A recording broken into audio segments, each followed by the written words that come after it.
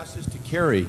How do they misuse PCR to estimate all these supposed free viral RNAs that may or may not be there? I think misuse PCR is not quite.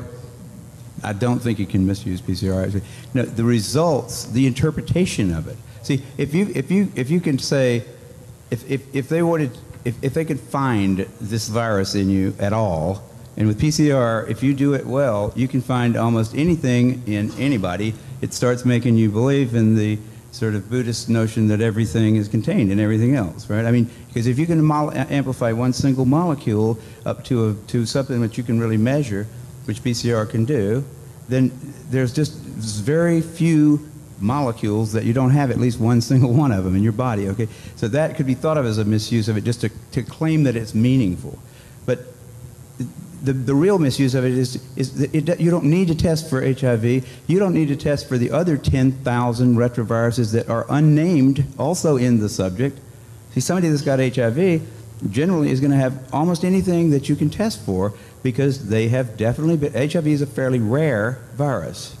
There's only 1 million of us out of 250, 300 million people in America that have that virus. So you have to get around, either your mother had to have it and pass it to you, or you have to really be paying a lot of attention to people that do have it and paying only attention to them and get a pretty good chance of getting it that way. It's hard to get it, but if you have it, there's a good chance you've also got a lot of other ones. Because you've been in the market for it's been possible for you to get a lot of. To test for that one and say that has any special meaning is what I think is the problem. Not that PCR has been misused. It's like. Is it an estimation?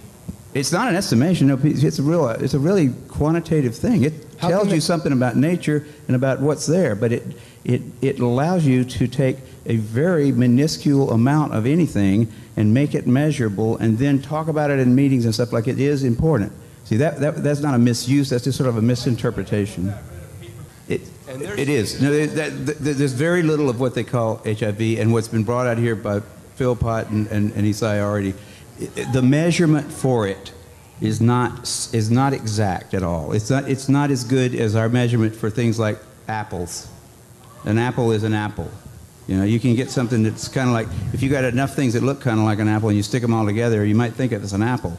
But and HIV is like that. Those tests are all based on things that are invisible, and the results are inferred in a sense. PCR is separate from that. It's just a process that's used to make a whole lot of something out of something.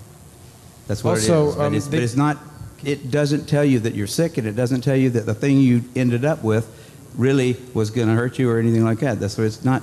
So even if you believe in HIV, it can't tell the difference between virus particles or active live virus. I mean, there's a lot of questions.